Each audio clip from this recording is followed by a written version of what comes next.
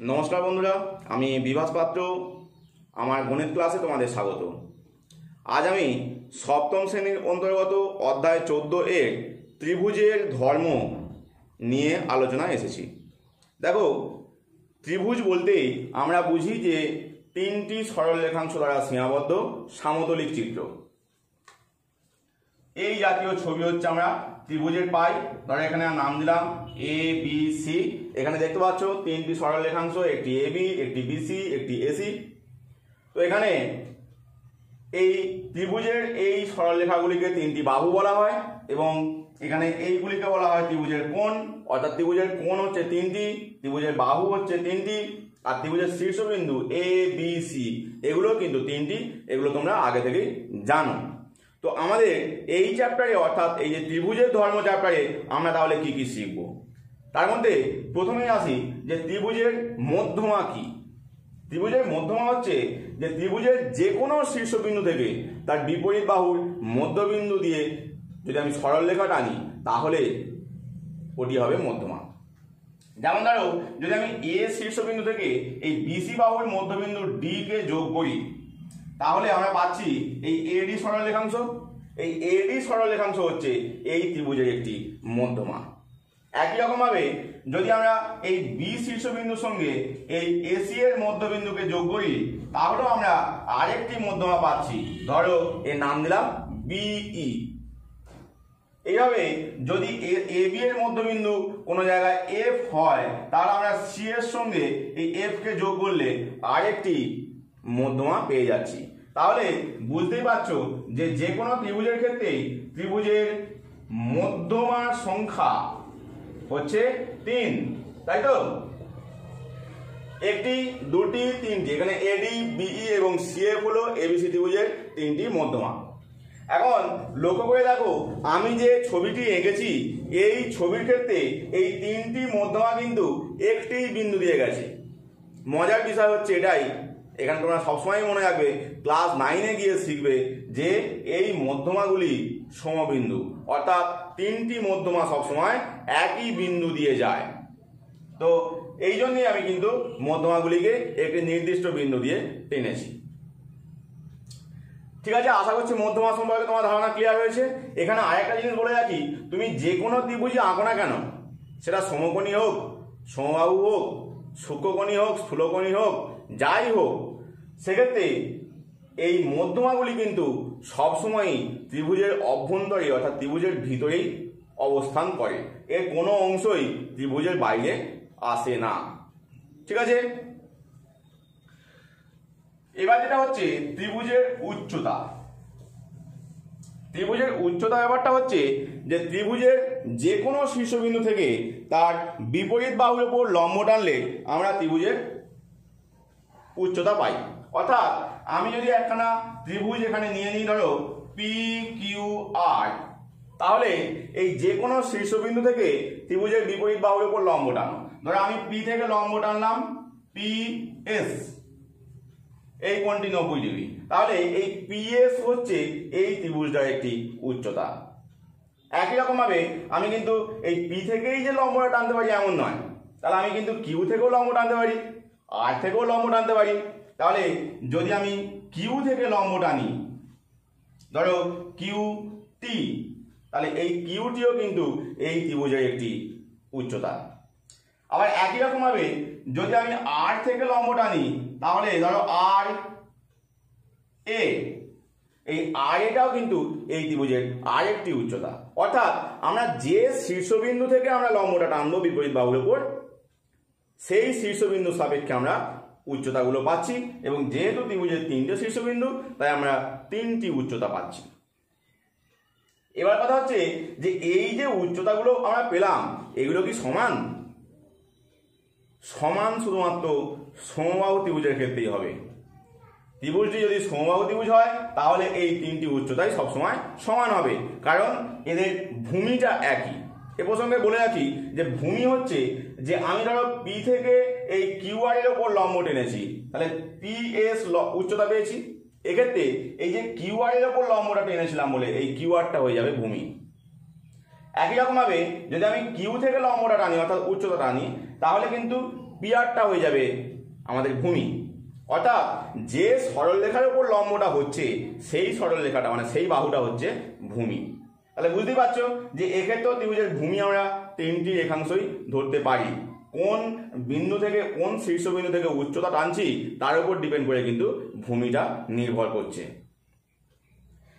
এবার এই প্রসঙ্গে আরেকটা কথা বলি যে আমি বললাম সমবাহু ত্রিভুজের ক্ষেত্রে তিনটি উচ্চতাই সমান।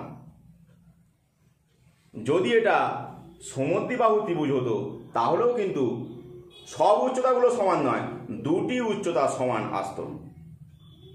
ঠিক আছে, তো আমরা ত্রিভুজের মধ্যমা সম্পর্কে জানলাম, উচ্চতা সম্পর্কে জানলাম। আর একটা জিনিস বলে রাখি যে এই যে উচ্চতাগুলো পেলাম, এখানেও দেখো ছবিতে আমি কিন্তু উচ্চতাগুলোকে একটি নির্দিষ্ট বিন্দু দিয়ে পাঠিয়েছি। এর কারণ হচ্ছে এই উচ্চতাগুলিও কিন্তু একটি নির্দিষ্ট বিন্দু দিয়ে যায়, অর্থাৎ এই উচ্চতাগুলি সমবিন্দু এবং এই স্পেশাল বিন্দুটিকে বলা হয় লম্ব বিন্দু। কি বলা হয়? লম্ব বিন্দু। তোমরা যখন ক্লাস 9-এ যাবে তখন তোমরা দেখবে যে এই বিন্দুটির নাম হচ্ছে লম্ব বিন্দু। আর আগে যে আমি বললাম মধ্যমাগুলির ছেদবিন্দু, সেটা কিন্তু ভরকেন্দ্র বলা হয় ত্রিভুজের। তাহলে মধ্যমাগুলির ছেদবিন্দু হলো ভরকেন্দ্র, আর এই উচ্চতাগুলি বা লম্বগুলির ছেদবিন্দু হলো লম্ব বিন্দু। আচ্ছা, এবার এখানে আরেকটা জিনিস বলা আমার দরকার। দেখো এই ছবি অনুযায়ী প্রত্যেকটা উচ্চতাই কিন্তু ত্রিভুজের ভিতরেই অবস্থিত। আমি যখন মধ্যমা নিয়ে বলছিলাম তখন আমি বললাম যে মধ্যমাগুলো সে ত্রিভুজ যেমনই হোক সবসময়ই ত্রিভুজের ভিতরে অবস্থিত। তাহলে এই উচ্চতাগুলোও কি সবসময় ত্রিভুজের ভিতরে অবস্থিত? এক্ষেত্রে একটা সমস্যা সৃষ্টি হয়। আমি এক্ষেত্রে সূক্ষ্মকোণী ত্রিভুজ নিয়েছি, তাই আমি দেখতে পাচ্ছি যে এই উচ্চতাগুলো সবগুলোই কিন্তু ত্রিভুজের অভ্যন্তরে। কিন্তু আমি যদি সমকোণী বা স্থূলকোণী ত্রিভুজ নিই তাহলে আমরা কি পাই? দেখো, যদি আমরা স্থূলকোণী ত্রিভুজ নিই, ধরো আমরা এই একটা স্থূলকোণী ত্রিভুজ নিয়েছি এবং এক্ষেত্রে আমি যদি এই উপরের শীর্ষবিন্দু থেকে উচ্চতা পেতে চাই তাহলে আমাকে এই রেখার উপর লম্ব টানতে হবে বা এর বর্ধিতাংশের উপর লম্ব টানতে হবে। দেখো আমি যখন এর বর্ধিতাংশের উপর লম্বটা টানলাম, দেখো এই লম্বটা কিন্তু ত্রিভুজের বাইরে এসে গেল। অর্থাৎ এই শীর্ষবিন্দুর সাপেক্ষে ত্রিভুজের যে উচ্চতা আমরা পাচ্ছি সেটা কিন্তু ত্রিভুজের বাইরে অবস্থিত। তাহলে স্থূলকোণী ত্রিভুজের ক্ষেত্রে উচ্চতা কিন্তু বাইরে অবস্থিত হতে পারে, কিন্তু দেখো এইখান থেকে আমি যদি টানি তাহলে কিন্তু উচ্চতা ভিতরে। আবার যদি এখান থেকে টানি সেক্ষেত্রেও কিন্তু আমাকে লম্ব টানতে হবে এবং উচ্চতাটা এই জায়গায় আমি পাবো। ঠিক আছে, আর যদি এটা আমরা স্থূলকোণী না নিয়ে সমকোণী ত্রিভুজ নিতাম তাহলে কি পাই? দেখো এই কোণটি আমাদের এখানে সমকোণ, এই সমকোণিক বিন্দু থেকে আমি যে উচ্চতা পাচ্ছি সেটা কিন্তু ত্রিভুজের অভ্যন্তরে। কিন্তু যদি আমরা এই সমকোণী ত্রিভুজের এই দুটি বাহুকে দেখি, দেখো এখানে যেহেতু এই কোণটি 90 ডিগ্রি, তাহলে এরাও কিন্তু একটা উচ্চতা হবে এবং সেক্ষেত্রে এই উচ্চতাগুলো কিন্তু দুটি বাহু বরাবর গেছে। অর্থাৎ এই শীর্ষবিন্দু থেকে আমি যদি এর ওপর লম্ব টানি সেটা হচ্ছে এই রেখাটাই হবে। আবার এই শীর্ষবিন্দু থেকে যদি আমি এর ওপর লম্ব টানি তাহলে এই রেখাটি হবে। তাহলে এক্ষেত্রে কিন্তু দুটো লম্ব মানে দুটো উচ্চতা ত্রিভুজের বাহু বরাবর গেছে, তাই তো? আশা করছি বুঝতে পেরেছো। এছাড়া আরেকটা এখানে বলা আছে, সেটা হচ্ছে ত্রিভুজের ক্ষেত্রফল। ত্রিভুজের ক্ষেত্রফলটা প্রমাণ তোমাদের ক্লাসে করানো যাবে না, এটি ক্লাস 9-এর একটি উপপাদ্য জানলে তবেই আমি এটা করাতে পারবো। তোমরা এটাকে মনে রাখবে যে ত্রিভুজের ক্ষেত্রফল সমান হচ্ছে 1/2 ইন্টু ভূমি ইন্টু উচ্চতা। ঠিক আছে, তাহলে ভূমি তুমি দেখেছো যে যেখান থেকে লম্ব টানছি তার সাপেক্ষে আমি উচ্চতা এবং ভূমিটা পাচ্ছি। তাহলে এক্ষেত্রেও কিন্তু এই সূত্রটা 3 রকমভাবে হতে পারে, অর্থাৎ আমি 3টে বাহুর সিস্টেমে সূত্রটা পেতে পারি। মানে 1/2 ইন্টু ভূমি ইন্টু উচ্চতাই হবে, কিন্তু আমি যে বাহুটা জানবো তার সিস্টেমে লম্বটা টেনে নিয়ে আমরা এই ক্ষেত্রফলটা নির্ণয় করব। এরপর দেখো কোষে দেখি 14 যে কোশ্চেনগুলো আছে কি আছে দেখা যাক। 1-এর দাগে 1 বলছে যে একটি ত্রিভুজের কতগুলি মধ্যমা পাবো। আমি আগে এটা বলে দিয়েছি যে ত্রিভুজের মধ্যমা পাবো 3টি। 2-এর দাগের প্রশ্ন বলছে যে একটি ত্রিভুজের মধ্যমাগুলি কয়টি বিন্দুতে ছেদ করে, এটাও বলেছি 1টি। 3 নম্বর বলছে একটি ত্রিভুজের কতগুলি উচ্চতা পাবো, এটাও 3টি। একটি ত্রিভুজের উচ্চতাগুলি কয়টি বিন্দুতে ছেদ করে, এটাও 1টি। কোন ত্রিভুজের প্রতিটি উচ্চতা ও মধ্যমা একই? কোন ত্রিভুজের প্রতিটি উচ্চতা ও মধ্যমা একই? দেখো এই প্রশ্নটি আমি আলোচনা করেছিলাম না, এটা বলে যাচ্ছি। সমবাহু ত্রিভুজ মাত্রেই তার উচ্চতা এবং মধ্যমা একই। ঠিক আছে।